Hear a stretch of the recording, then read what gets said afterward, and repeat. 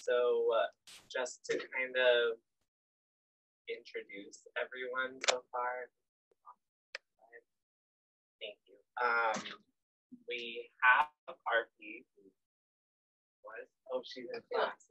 Okay, so RP and Hannah are presidents. They're not here, unfortunately.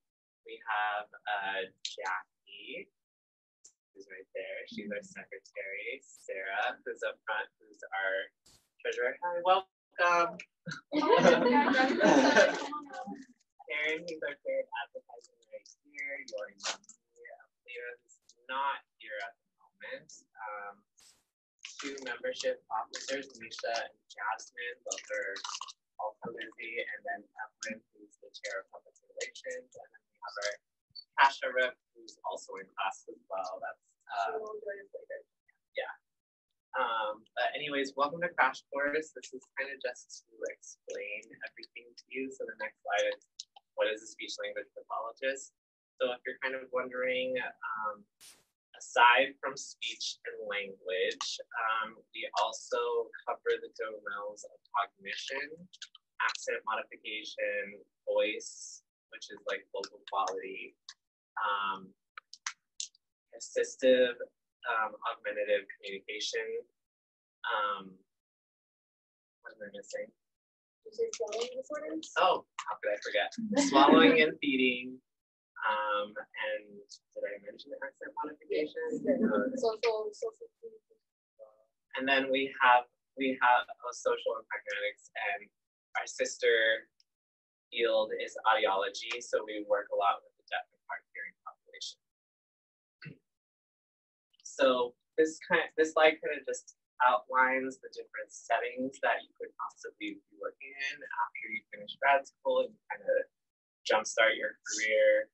You can work in the schools. A lot of people go that route. It's really great. And if you kind of put it down on paper, school SLPs make more money than anybody else in our field in any different setting.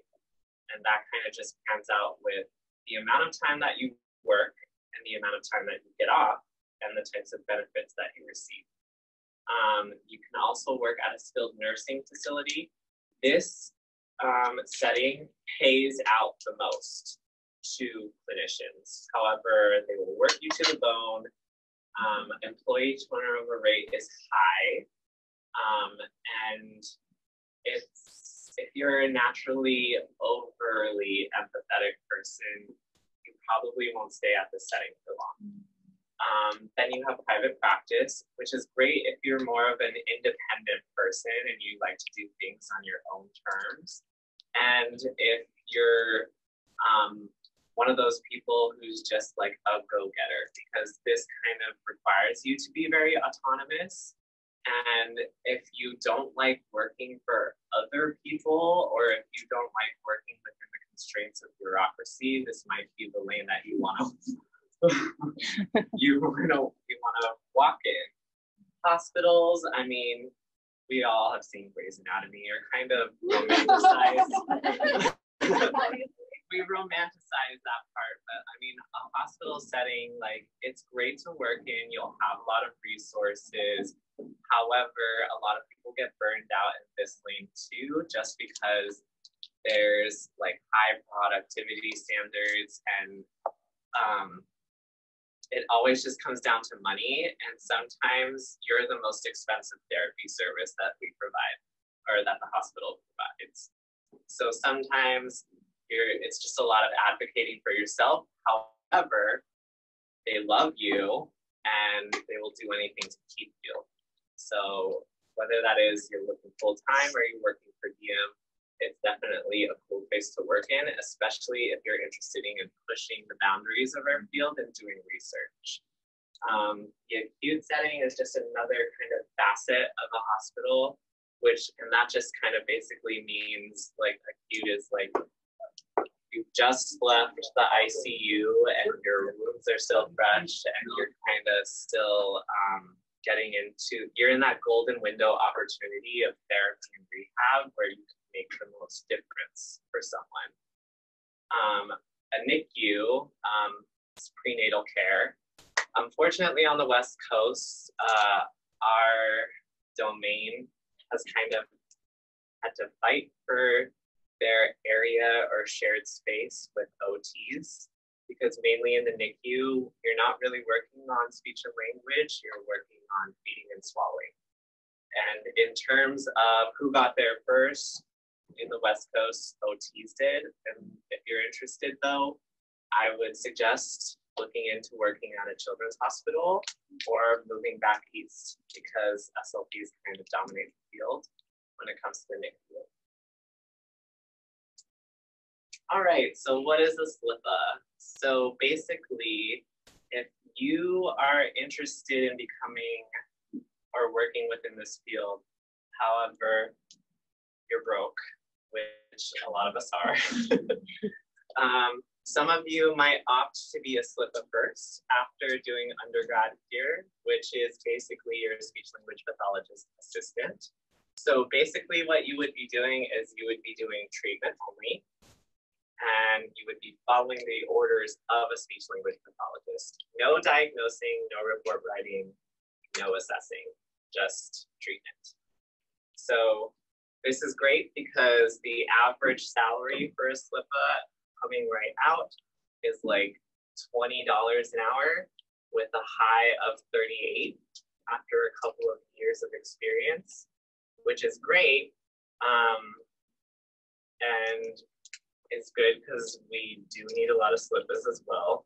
You will never not have a job, either one. But anyways, this is probably something you might be considering if you need money and you want money before you get into grad school. What was I going to say about this? Oh yes, most SLHA programs require that you find your own supervisor. So if you plan to go this route, I would definitely choose to have someone in mind, or you have an idea of where you'd like to learn and do your hours. It's required that you do 100 clinical hours with a supervisor when doing a SLHA program.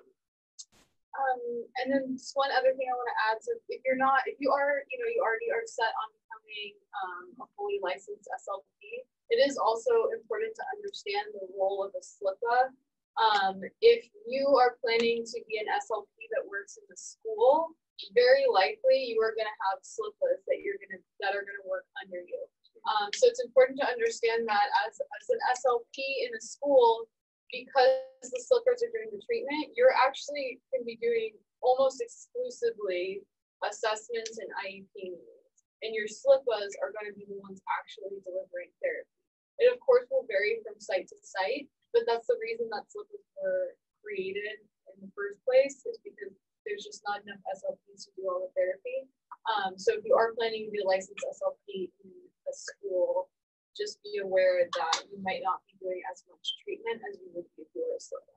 It's a great point to make, especially because if you do become a speech language pathologist and you don't understand this role, and you happen to let them do the assessments or the report writing or attend the IEP meetings, your license will be revoked. Yeah, so it's really important to understand the role of the SLHA and also what their scope is, and where that falls within our code of ethics, which is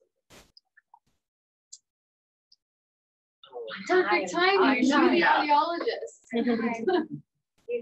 I'm Jasmine. I'm one of the doctoral students at the CSUN NSSLHA. We're an audiologist, so many of us know somewhat of audiologists. Is person specializes in hearing and balance disorders. The professionals prevent, identify, diagnose hearing balance and other auditory problems.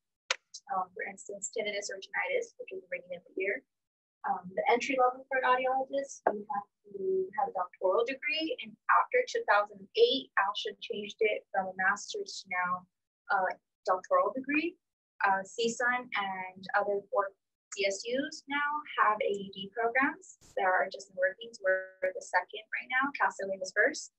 Usually takes about 3 to 4 years, depending. University of Pacific and Pacific University are the only program for 3 years. Other schools are 4 years. Your first 3 years are instruction, and your fourth year is residency. I'd like to remote to the Grey's Anatomy residency. You're getting paid and you're full force with patients. Yep. Scope of practice. So, excuse me. We are clinical audiologists. We work in a variety of settings. You can specialize in a certain area like pediatrics, vestibular audiologists. You can work in hospitals or private settings or school or university. And it's in sleep as well. And we're one of the only AUDs in the US that has forensics audiology as a course. And a vestibular program. And a vestibular program, which is a big ups for AUD programs to try to get students to see CSUN as one of the many that have certain traits. We did learn one of our instructors who was a chair and grad coordinator of many years and started to develop the audiology program is a forensic audiologist. He's 1 out of 7. Which is a big good thing. He would be considered a state public health working in. If you want to say what a forensic audiologist is. So someone who doesn't know, a forensics audiologist is an individual who goes to case study. So let's say you are an Uber driver and you're driving and you get hit in a car accident and you start getting tinnitus or vertigo and you want to win the case. You want to sue Uber for certain accommodations. So you get your lawyer and the lawyer talks to an audiologist and starts to give you tests to see if you have vertigo. So you do a sleep test. You can't test tinnitus, but start asking a questionnaire to rate and kind of get a perspective of what if someone truly has tinnitus, because we could say you have PTSD rather than tinnitus. We have educational audiologists, someone in the school setting who not only works with the pediatric audiologist, but works with the ENT, works with we learned a auditory verbal therapist, an SLP. It's a big teamwork. We have 2 vestibular audiologists as faculty who specialize in vestibular and tinnitus and CAPD, which is central auditory processing disorder. And we have the researchers, and we just hired 3 new faculty at CSUN, 2 who specialize in pediatrics and 1 who's a general clinician. Cool. Okay.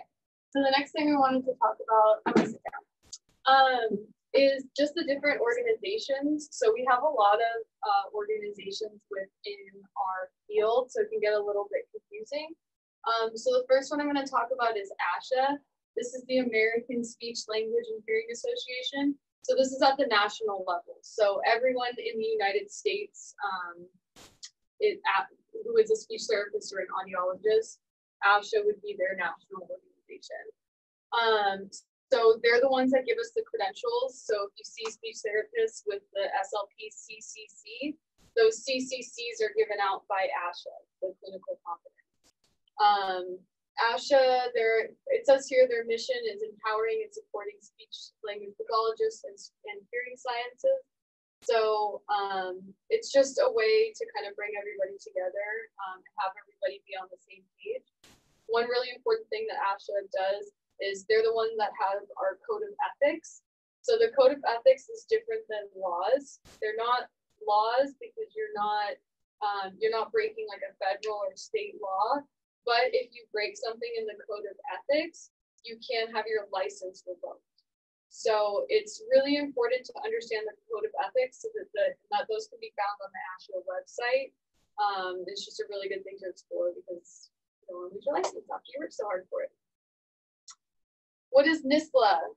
So NSSLHA is the National Organization for Students. So just like ASHA is the National Organization for Speech Therapists and Audiologists, NSSLHA is ASHA's student organization. And so it can be a little bit confusing because there's us, like we have our NSSLHA, but we're CSUN NSSLHA, and then there's also National NSSLHA. So they're 2 different things. A lot of people don't fully understand that.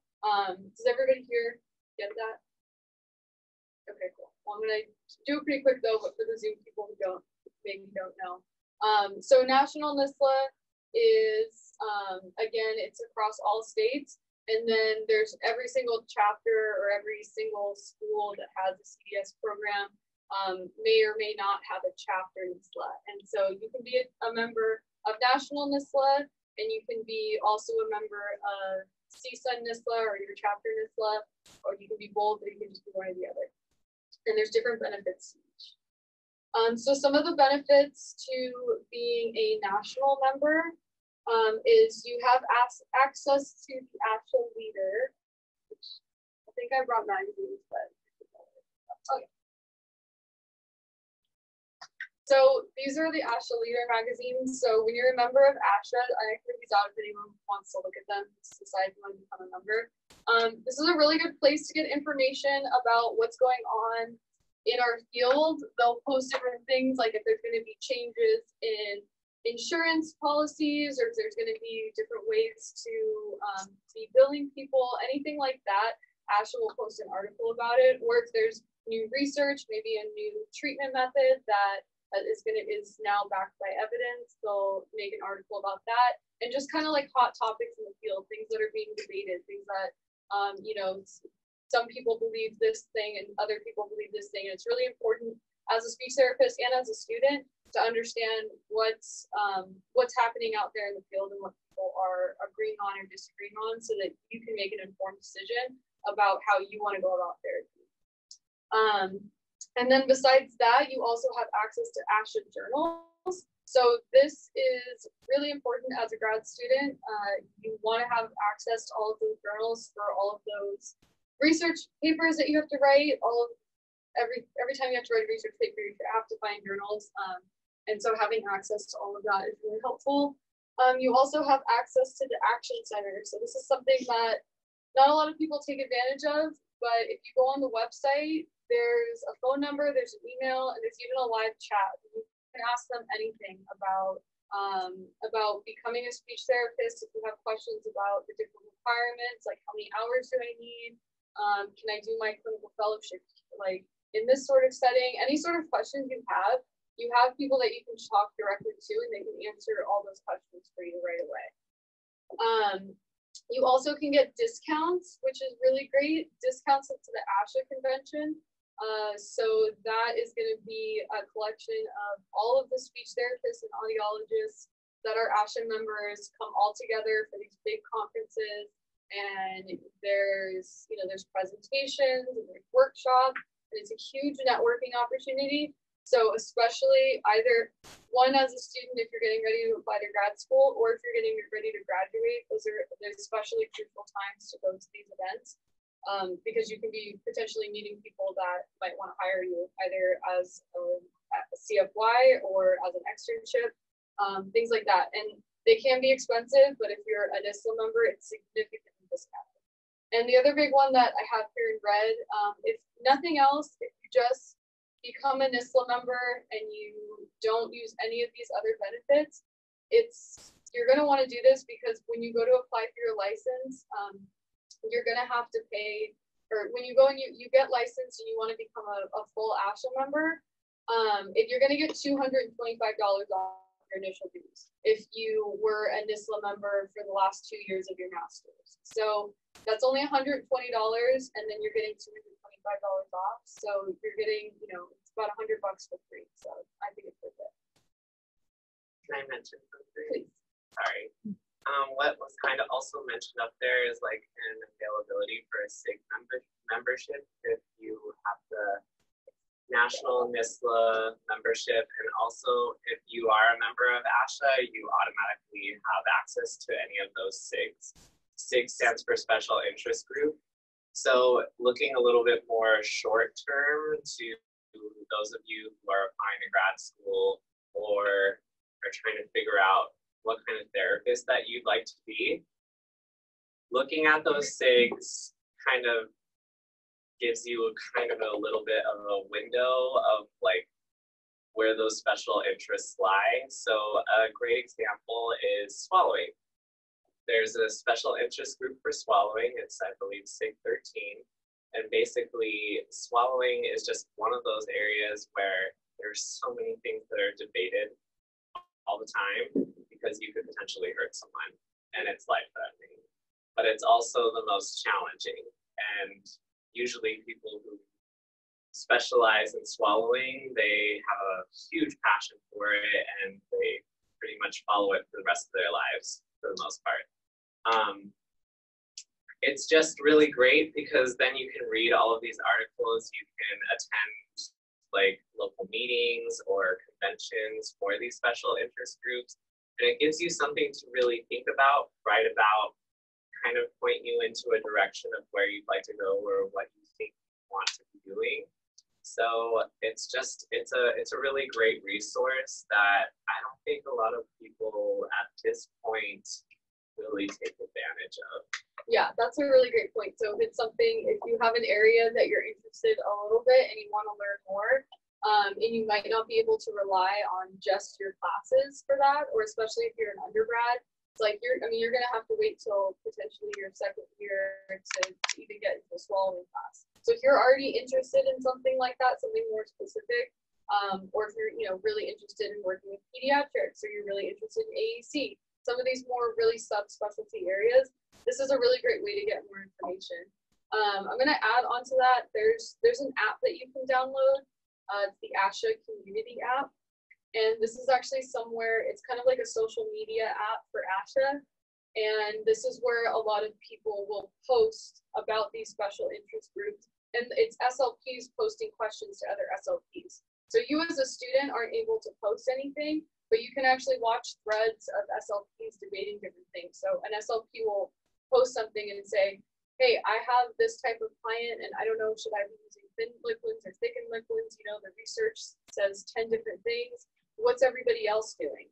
And then people can reply to that. And so it's a really good app to just, instead of browsing on Facebook or Instagram, just kind of read through things and see what SLPs are talking about out in the field. So you're cognizant of the types of issues that are present. I'll also kind of jump on that too. You'll see these threads, and if you actually start doing some research in your undergrad classes, you'll start to notice some names of people who published. Those people usually are in those conversations. So you get to see right from the source what's happening now and how their opinions may have stayed the same or changed. I'm going to jump ahead real quick because our audiologists want to talk about their organization. Sorry, we jumped out of class. Yeah. Don't do it. Please don't do it. But yes, we have AAA, so just like a national, just like NSSLHA has ASHA, which is both audiologists and SLP. In the late 80s, it changed to audiologists wanted their own group, and so they have AAA, which is the Academy of Audiology, American Academy of Audiology, which is a national organization as well. And then the Student Academy of Audiology is our student association, and CSUN is a chapter of it as well. We just got deleted. Yay. And then the next slide we'll have our first event, which is February 5th. So please spread the word, and people on Zoom or anyone who's curious to know about audiology. What is it? What do you do in your program? Ask us grad students too, and doctoral students who shadowed or are in the program right now, taking 15 units and work equal time and have our own busy schedule. We want to know, how do you juggle it? And it might just come in use for you later. If you have decided SLP, you do eventually have to take a pediatric audiology class, so this might be beneficial for you to send as well. So please spread the word and look forward to us. We are CSUN SAA on social media as well.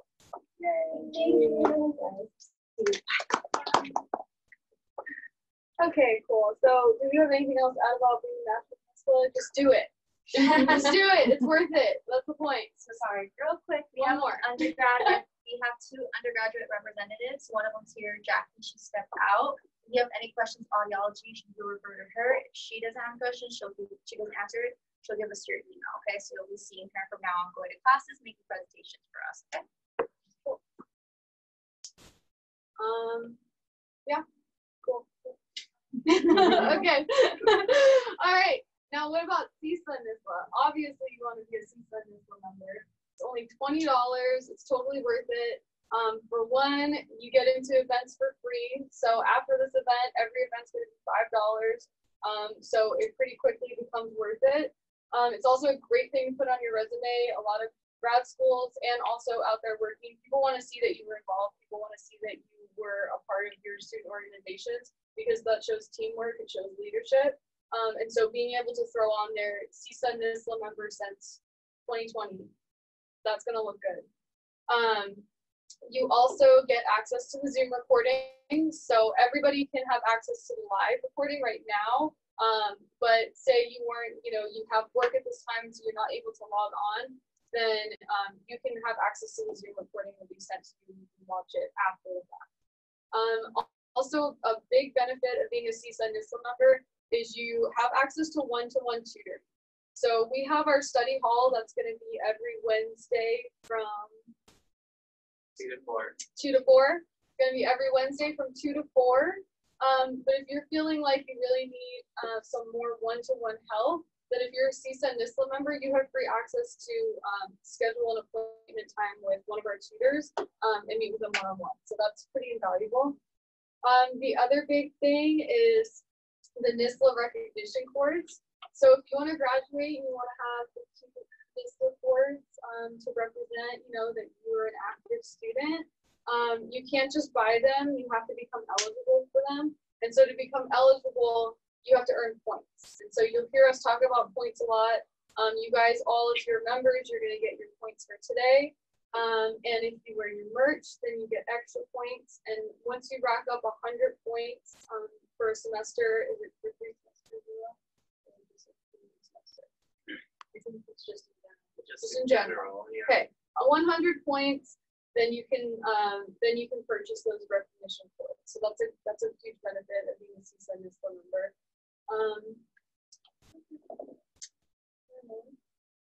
Just to go along with, we as a board this past academic year have kind of revamped a lot of things, the events being one of them. If you feel like you need more or you want to be enriched more, everything that we do is in service to you guys. So last year we had some really great events.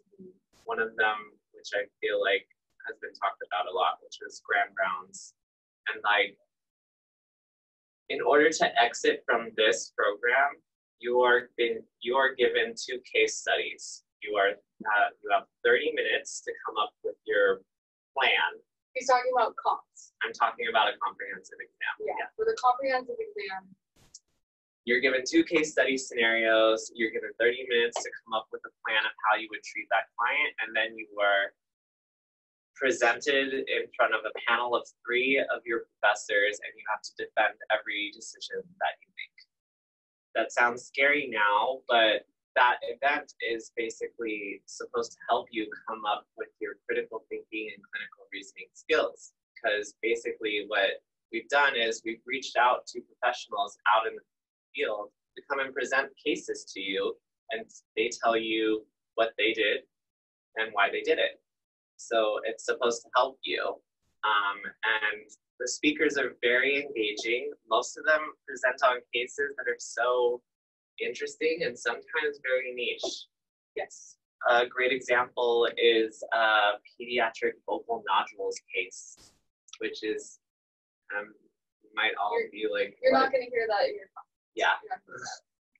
So it's just, and we have a lot of great new events planned for this year too. One of them being a feeding and lactation panel. So that's another niche area of speech language pathology. And I did kind of mention it before that we as SLPs, if you're interested in being in the NICU, having a presence in the NICU, this is real life professionals who do this sort of stuff every day with a team of other allied health professionals. Cool. So yeah, if you're debating, do I need to become a member of both NSSLHA and CSUN NSSLHA, I would highly recommend doing both because they're completely different benefits. And again, it looks really good to anyone who's looking to hire you or grad applications that you're doing both. So then we already talked about SAA. Yes, question. What are some methods of applying for NSSLHA? So if you are interested in applying for NSSLHA, we have some membership applications here tonight. If you're not here live tonight, then, or if you don't want to pay for it tonight, then you can also get membership applications down in the lobby on our board. There's always applications there. Or you can also email the CSUN NSSLHA, NSSLHA.csun@gmail.com and request an application, or DM Instagram and we can send you an application, which is CSUN, just at CSUN NSSLHA. I just want to highlight this event again. I know that most people are interested in speech therapy and not audiology. This is still a very valuable event for speech therapists, because as speech therapists, we're going into the same field. We're going to be working on multidisciplinary teams with audiologists. We're going to be working with children who are deaf and hard of hearing. And so it's really important that we don't have this huge differentiation between like speech therapists and audiologists. We really need to create more of a team environment. And so it's really beneficial to us to have a better understanding of the field of audiology as a whole. So that makes us more valuable team members in any setting. So then CASHA, so we have another organization. So CASHA is the California Speech and Hearing Association. So this is specific to our state. So every state, as far as I know, has their own organization like CASHA. We're very fortunate in California because our state organization, CASHA, is it's a very well-renowned one. It's very well established. You know, when you go to ASHA, they're very active compared to some of the other states. It's a really great organization to be a part of. So great, in fact, that I've created a poster to convince you with testimonials from real grad students and undergraduates here at CSUN who are all CASHA members and have found benefit from being a member of CASHA. The reality is that whoever will hire you or whoever you'll work with too are CASHA members. Yeah. And will probably be at CASHA trying to recruit you, network with you, whatever. It is another great networking opportunity. It's also another great learning opportunity. I myself can tell you that I landed my externship through CASHA. Yes. So, and that's at a children's hospital down in San Diego. Yes, the networking that you do at CASHA is invaluable. The connections that you make through these organizations is invaluable. There are so many applications out there. Everybody wants to get in a medical setting. Everybody thinks that their application and resume is the best. But at the end of the day, what it takes is somebody saying, "Oh, I met him at CASHA. He came up to me. He really had the right attitude. I was really impressed with da-da-da-da-da." And the other thing too is with CASHA, it's a whole week it's a whole weekend of the convention, and there's many opportunities in the convention to get involved. And so the more active you are within your own district, so I should explain, California is separated into districts, and so you can look up on the CASHA website and find out what district you live in. If you live around this area near Northridge, then you're in District 7. And so there's going to be district meetings where you can go throughout the year to go meet with speech therapists that are within this area. But there's so many opportunities to get involved that one looks really great on your resume because it shows initiative, it shows leadership. And two, it just gets you connected with other people, and it gets you opportunities to be exposed to different things. Like if you are interested in certain areas, then you meet speech therapists and they say, "Oh, I work in this specialty area." You can ask them to go observe and go find out if you actually want to do these things. Also, she's being a little bit modest, but she's part of the team who won the Knowledge Bowl last year. Yeah.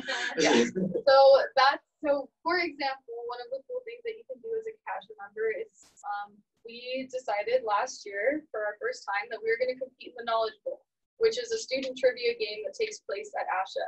So we competed, it was a panel of 4 of us, and we competed against maybe 10 other schools in California.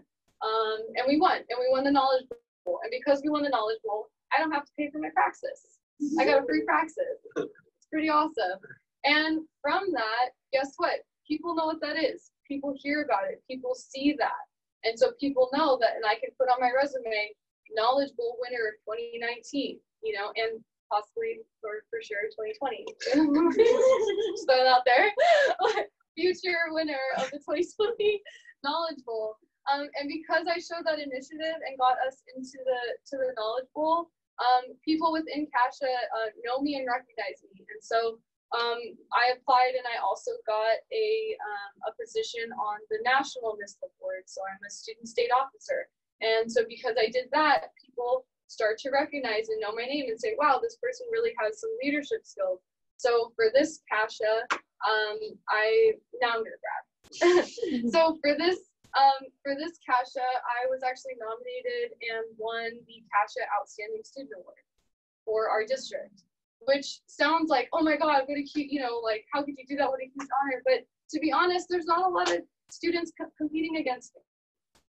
Like, because it just takes that little bit of initiative. It just takes that showing up. It just takes going to the meetings and shaking hands and saying, hi, I'm a student, I'm at CSUN.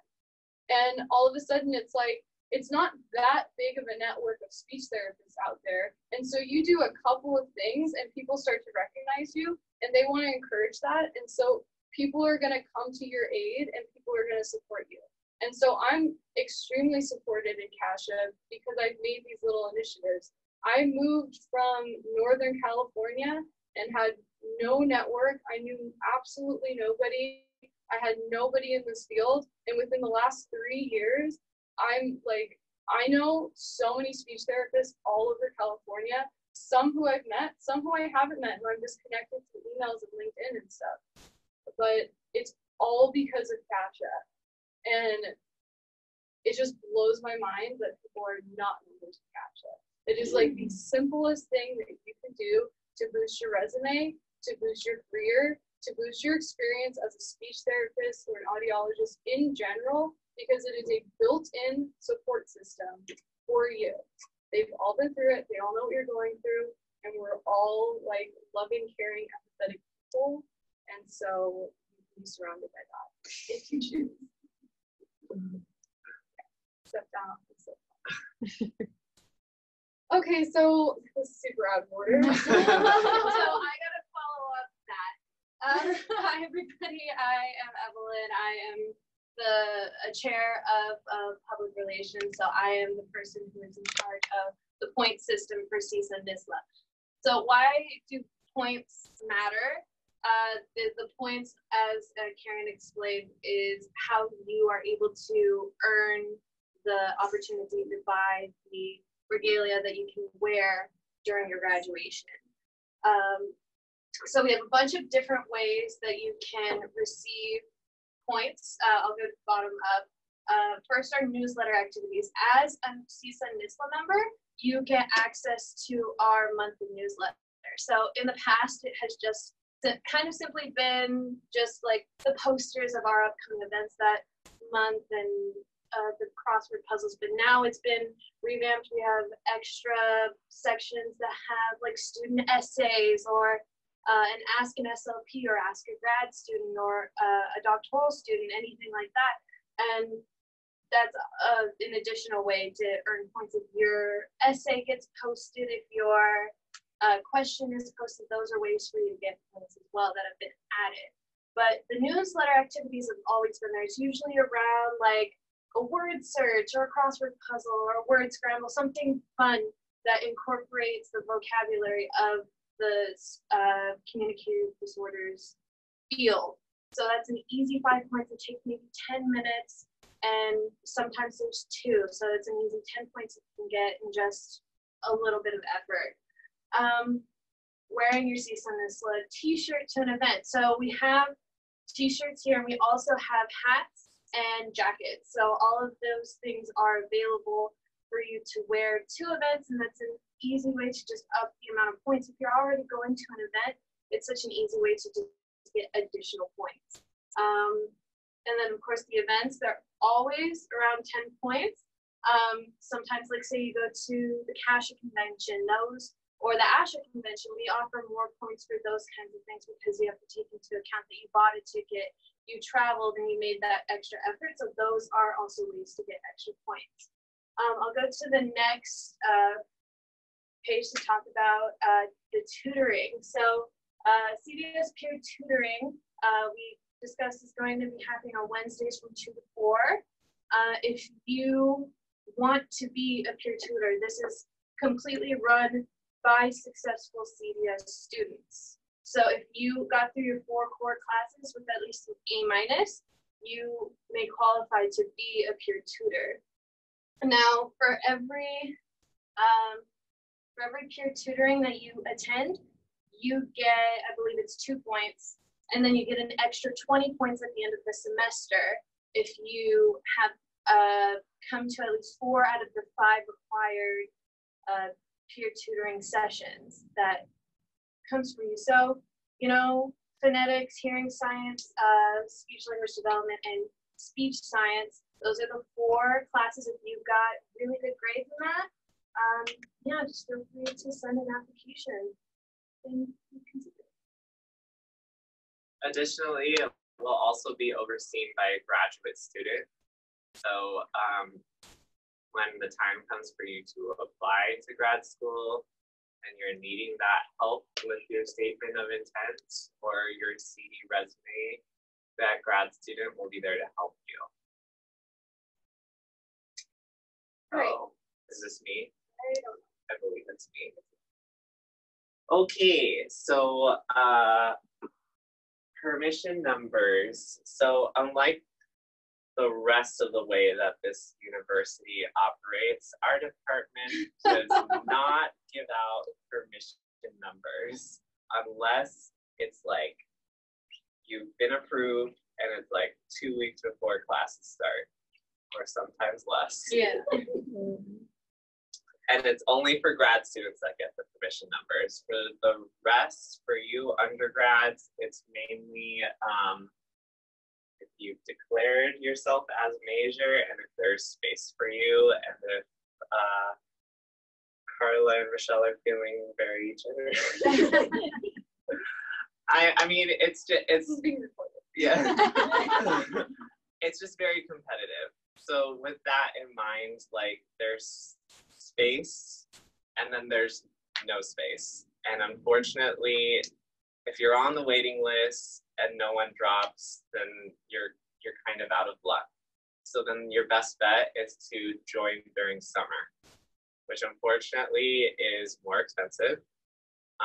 But you will definitely have much more of a chance of getting the classes that you need if they're offered in summer.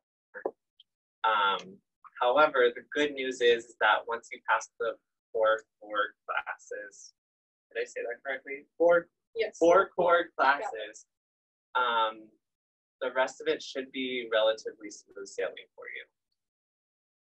Does anybody have specific questions about that process? Okay, so with that being said, be nice.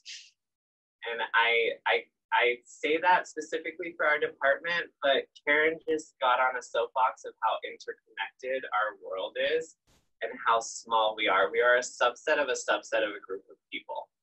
So the reality is that what you do here in school is probably going to follow you for the rest of your career as well. So whether you were a nice person or if you were a mean one, if you stepped on somebody's back to get where you want to go eventually, that's probably going to follow you. So be nice. And that means be nice to Carla, who is the department secretary at the front office here. Definitely be nice to Rochelle, who is basically the gatekeeper for Dr. Seymour, who's the head of our department. And also be nice to Dr. Seymour, who teaches a section of phonetics still, right? She does. She does. And she does know her stuff, so she will challenge you. And also, eventually you're going to need something from her for her to sign off on something for you. eventually your paperwork will come across her desk, so be nice to her. And finally, please be nice to Mrs. Woolsey, who runs the clinic downstairs. If you eventually do become a grad student, she is basically in charge of your first 3 clinical placements on campus. So if you're interested in seeing a specific population on campus, I wouldn't cross her either. If any of these people know your name, it better be very good. Yes. Do not barge into their office demanding things, which has happened before. And usually those students have been blacklisted and don't get anything that they need. So just be nice. Yeah, and it can feel like, you know, you've been wronged, this is a mistake, you have to fix this. But the reality is you're one of so many students who the same exact thing has happened to. It's absolutely a fixable mistake. And if you just go and you talk to them patiently, they'll respect that and they'll fix your mistake. But if you come at them feeling with any air of entitlement that this needs to be fixed right this second because this is messing up my life, you're just going to fall to the bottom of the list, and they're going to deal with the people that are being patient and coming in saying, I know you have a lot to do, but can you please A, B, and C? With that being said, Hannah and I work for the distance department. So we kind of have those same roles for any of you prospective students who are going to apply to the distance program as well. If you're rude to us on the phone, we take note of that, and we let Sherry and Rosie know, who are basically the ones that ultimately decide who gets into the program and who doesn't. So decorum on all fronts. Okay, and then just kind of an overview of Monterey Hall, our building in general. So classroom Monterey Hall, room 101 is the big classroom downstairs. As undergrads, that's where you're going to have most of your classes. These upstairs classes are for the grad program. Then downstairs, there's the 2 wings. If you're coming in the building from this parking lot, the left wing is going to be the early intervention clinic, which is a clinic that you can have your clinical experience there as one of your on-campus clinics here at CSUN. And it's essentially a self-running like preschool program, but it's for, you know, children birth to 3 that have some sort of developmental disability or delay. And it's really fun. It's really cute. And then the other side is the general clinic, which is also really fun, just not quite as cute. And that's the general clinic and also the specialty clinic. So we have general clinic just means like articulation, language, all of the general populations. Then the specialty clinics that we offer here for your clinical experience, we have a fluency clinic, we have an AAC clinic, we have a voice clinic, we have a Parkinson's voice clinic, we have an aphasia group clinic, we have a social skills clinic. I think I have them all. Did you say fluency? Yep, so those are our specialty clinics, and we have our general clinic. Then feeding. And there's a feeding clinic, right? Feeding, toddler, so not adults, just toddler feeding. Then we have the picture here is the clinic office, which I'm sure you've all seen. So if you do graduate school here, you'll become very comfortable with this room because this is where you're going to see, where you're going to pick up all your clients, where you're going to get your client filed. I work here in the clinic office, so if you have any questions about how the clinic runs, feel free to ask me after. I'm not going to get into too much detail about it. We also have, this is where you're going to find the materials room. So what's great about our on-campus clinic is we have this giant room with a bunch of games and articulation cards and workbooks and all sorts of stuff that you have access to as a student clinician. So you don't have to bring in all of your own materials. You can check stuff out and use the materials there in the clinic to see your clients. So yeah, as an undergrad, your relationship with this clinic is going to be, if you're doing the, what is it, like 469A, yeah, diagnostics, then you have an assignment where you have to review a certain test. So this is where we keep all of the assessments, and they're ones that are actually given to clients in the clinic. Your relationship to this room is also, it is directly next to the lobby. And it's a big 2 open doors, and we can hear you, and sound travels. And so that idea of decorum and being professional, every time you step into this building, you are professional. Every single time you step into this building, you should be using professional language. You should not be talking about like what you did this weekend, how you got super wild. Like, be careful what you're saying here, because again, like, for one, clinic coordinators are in there. You know, Janice Wolsey's in there. Some of the other staff will be in there. You don't want to be flagged as, you know, being inappropriate or unprofessional while you're in this building. And secondly, this is also where we see clients. Like, there's real families and real children here. And it just is a really bad reflection on us if students are standing in the hallway and just talking inappropriately, which we're saying this because it does happen. And I'm not kidding you, the sound travels like crazy. Like, I'm sitting all the way in the back of the office, and I'm like, ooh. So keep that in mind. Okay, so here's the second floor. Okay, so then on the second floor, that's where one of our specialty clinics, the voice clinic, is upstairs. And that is because as the voice clinic, they have a lot of equipment that they use. So that's why they're not in the general clinic. They have a lot of different, just very high-tech, fancy equipment that they use. And then there's also the audiology clinic. So if you guys are interested in the AUD program, that is where all of the audiologists are. We also do see clients for audiology, so we do, you know, full comprehensive assessments. We dispense hearing aids. We're a full functioning audiology clinic, and so all of those clients are seen on the second floor. There's also the hallway with the distance learning faculty, which is where Sean and Hannah are.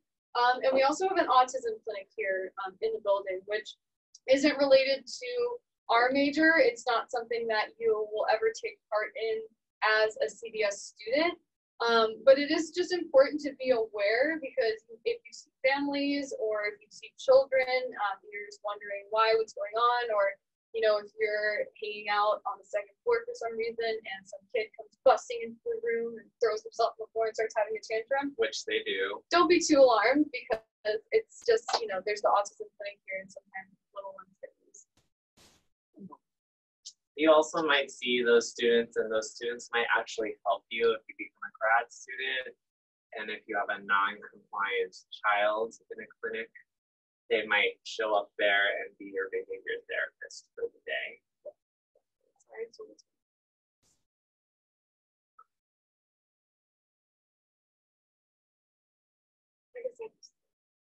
Okay. And then the third floor. Here we are on the third floor in room 341. So this room and a couple of other rooms around here, this is where a lot of the graduate classrooms are, because once you get to the graduate level, not as many students will be per class. So we get these smaller classrooms with comfier chairs. We also have Dr. Hall down this hallway. He is he's the person who does coordinates for student teaching. So if you do get into grad school, that's just important to know that Dr. Hall is the one who you talk to about student teaching. So he's the one that you tell, like, hey, I'd really love to work in this particular school district, or I know so-and-so who takes student teaching, and I would really like to work under them as my mentor. And then Dr. Yu is also down here as well. She teaches the swallowing course and motor speech disorders, and she's just an all-around fantastic, amazing professor. If you are interested in research, Dr. Yu is the person you want to talk to. She is an incredible researcher. She has many, many years and is like a well-published professor. And she's just really passionate about research, and she's really passionate about getting students involved in research. In this past academic year alone, she's had 7 or 9 posters presented at this year's ASHA convention for students, basically. she elevated them and pushed them to present at ASHA. Exactly. She's supporting students to get involved in research. So all you have to do for office is like tutors down on the right, walk in there and just say like, hey, I'm interested in research. And within a year, you could have a poster at ASHA, if you so choose. And then down the other way is where I'm sure you guys are all familiar with Carla and Michelle's offices, Dr. Seymour and the faculty. And there are a few other classrooms back there.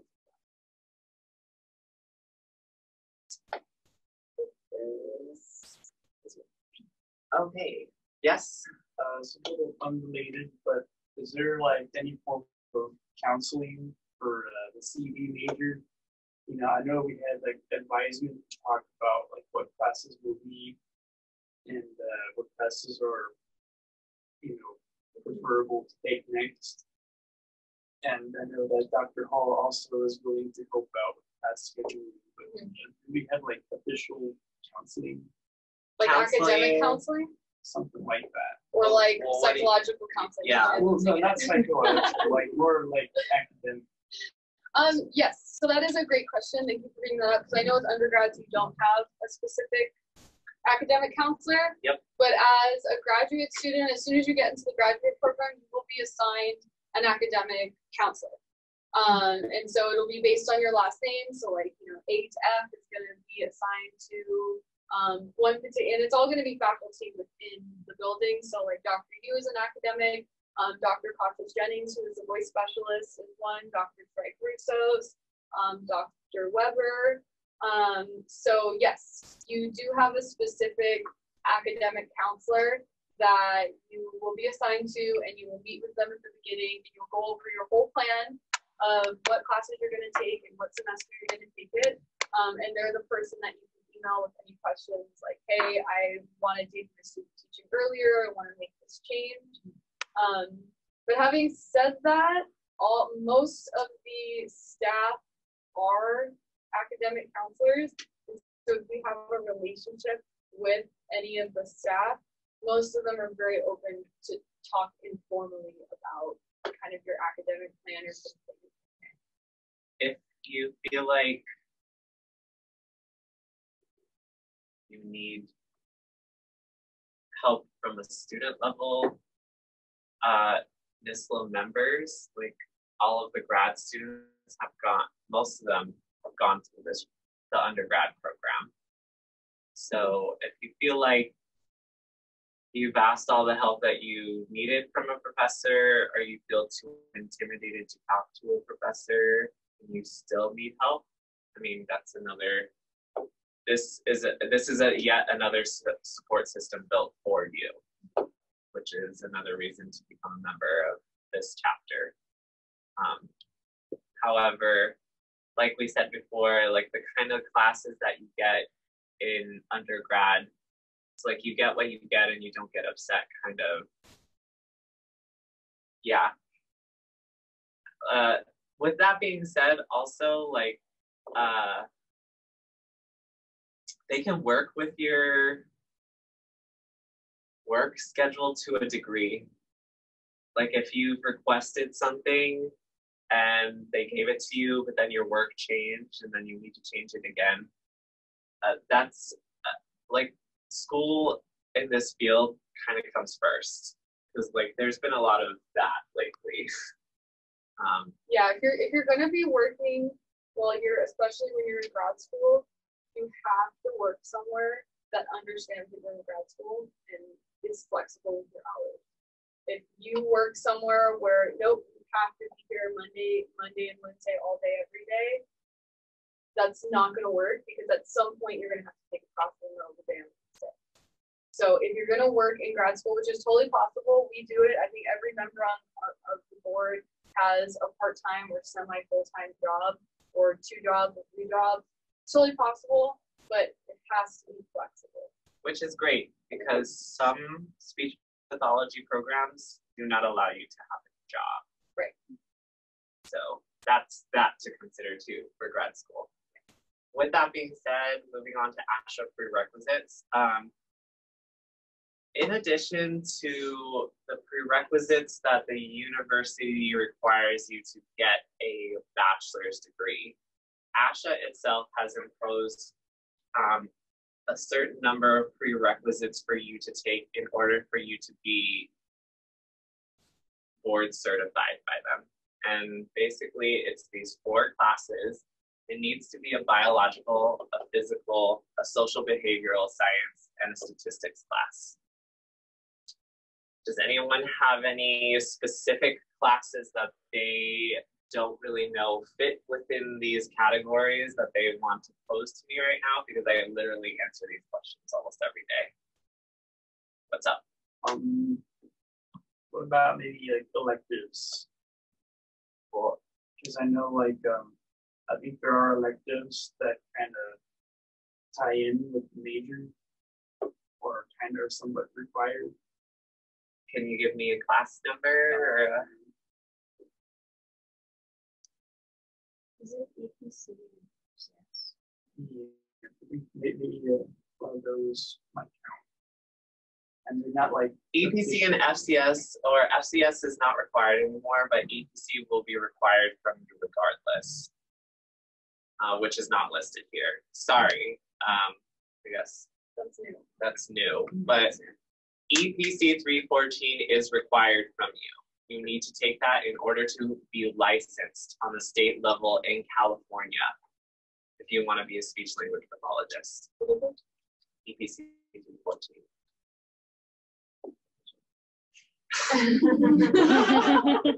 Awesome. It's official, guys. We got. However, a biological science just means biology, anatomy, physiology. That's all that means.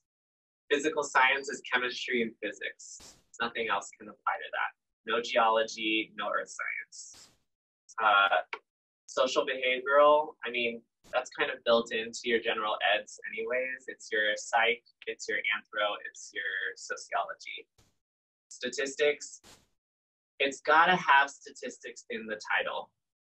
So it could be a statistics on art history.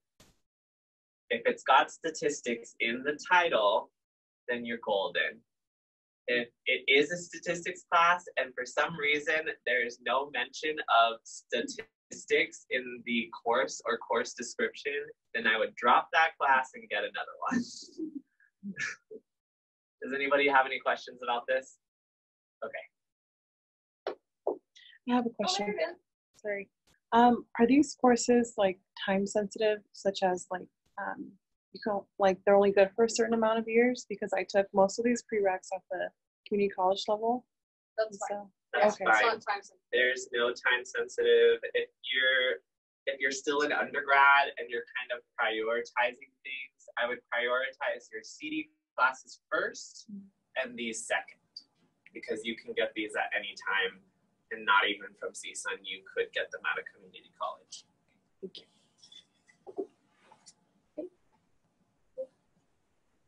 Any more questions about communication disorders or moderate health? Do you have questions about any upcoming events or speech language pathology in general? Any salary questions or whatever? Just to verify, were the points 100 or 150? Because on the Great newsletter. question. I also wondered that. We don't have our point officers here. Do you know? Yeah, it was 150, and it also used to have the span of you had to be active for 3 consecutive, or not consecutive, but 3 full semesters. We realized that that was a little bit ridiculous, so it has now been switched to as long as you reach the points, doesn't matter how long or how short it takes, then you are, and it is now 100 points instead of 150.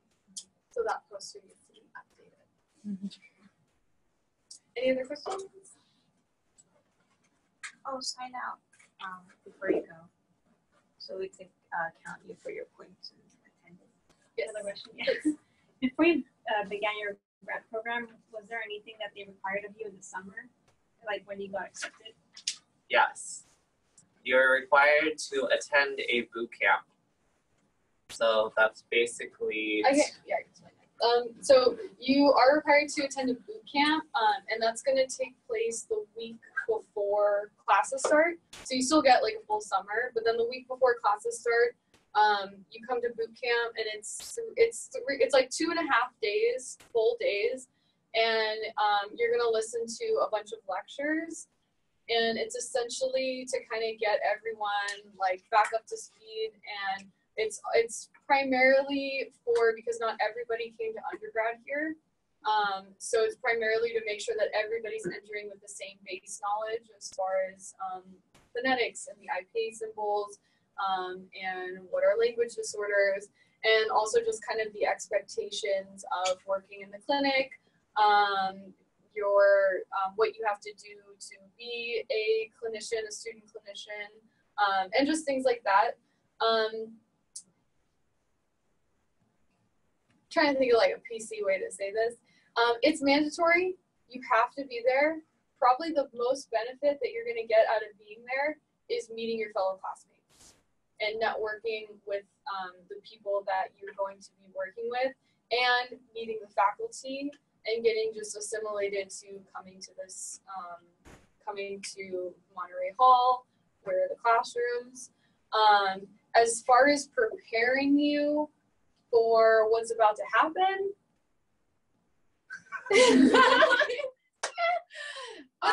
but that is why we created the grad panel. So that is the boot camp is mandatory, but you definitely also want to come to, in the first week of fall semester, we have our grad panel where myself and whoever else is already a graduate student will sit and we're literally a panel, and you can ask us all of your burning questions like, am I gonna die? Like, what happens if I get sick and can't come to class? What do I do if real life scenarios in the clinic will be played out in front of you, so that you will understand how to deal with them as well.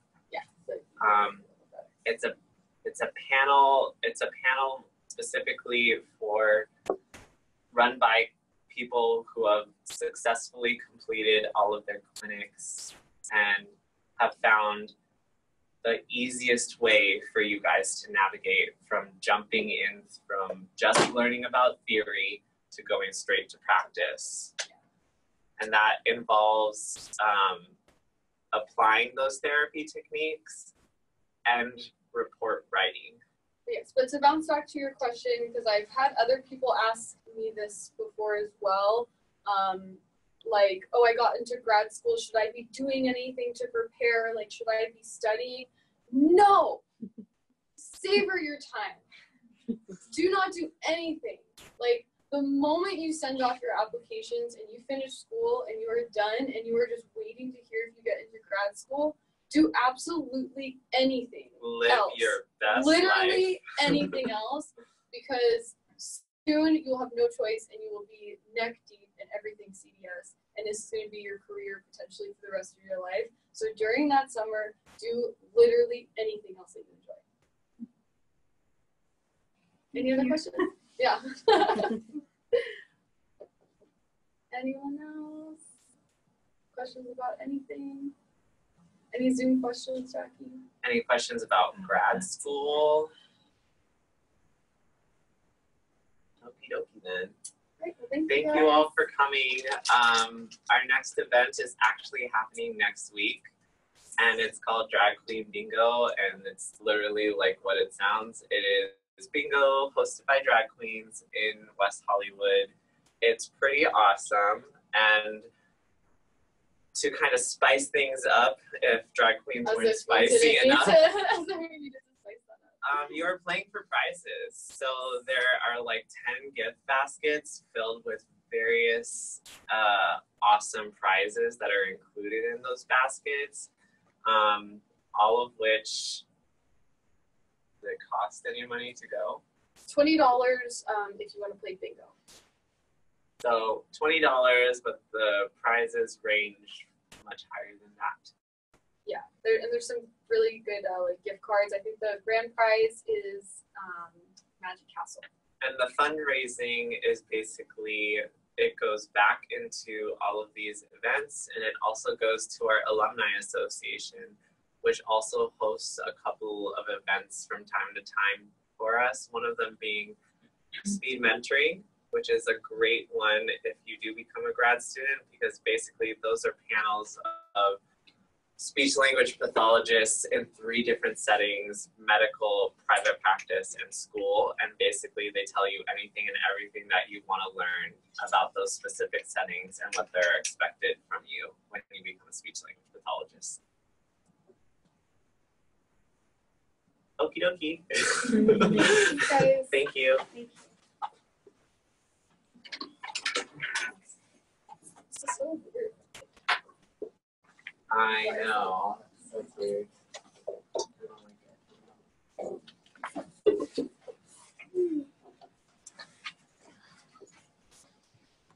Thank you. Yeah.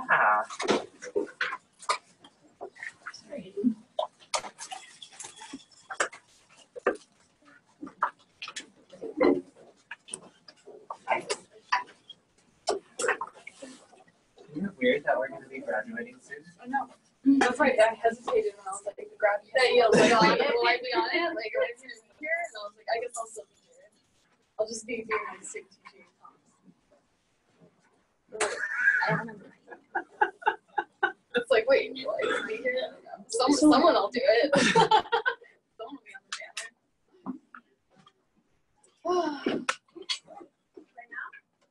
Yeah, for sure. Success. All right.